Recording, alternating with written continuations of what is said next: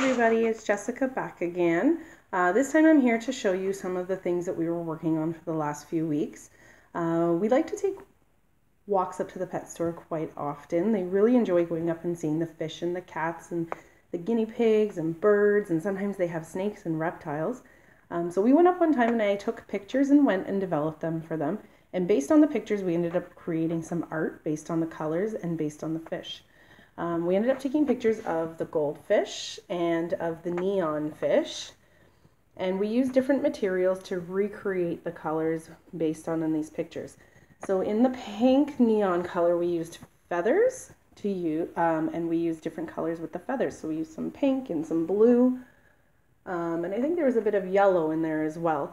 And we ended up dipping our feather into the paint and painting quite some interesting pictures. They really enjoyed painting with the feathers. It was a different material to manipulate. And as we painted with the feathers, we would say swish, swish, swish, or tap, tap, tap, to get some language skills added into the art as well. We also talked about the colors, like I'm painting with pink, or I'm painting with blue.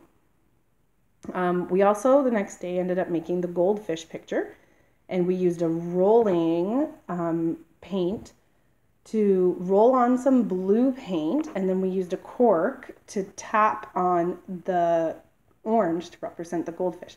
So as we paint, we would say roll, roll, roll, or we'd say blue, blue, blue, and then as we were tapping with the orange cork, we would say tap, tap, tap, or fish, or orange, just to get some more language out as well, and to get some colors added in as well. So much can be added to your art that people don't realize that it's just not a painting. You can pull out so many different developmental skills, keep them interested in learning. So I also want to show you something that we added. I ended up adding a tree into the basement, and it is a family. It was a family tree, but I took down the pictures because I didn't want to post the pictures up. But what we added to our family tree were animals from the pet store. We also ended up going into an encyclopedia and finding a real picture of a snake. They were so interested in this picture, I ended up copying it off and laminating it and adding it to a tree. And then we made our own snake out of rings to show the real snake and our snake that we made.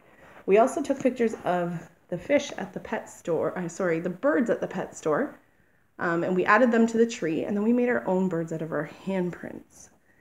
And one day they started talking about monkeys just out of nowhere. They enjoyed monkeys. I guess because I hung up the tree, they said monkeys swing in trees. So I ended up making handprint monkeys as well. They really, really enjoyed this, and they just kept giving me so much to work with that we just kept going along with it. And we just kept adding more to the tree. So there's so much you can do when you go out in your community and find different things and different interests based on what you find, and printing pictures. Yeah, just go with the flow. It's so much fun. All right, thanks guys. Thanks for watching. I hope you enjoyed it, and hopefully you can create something based on your community stuff as well.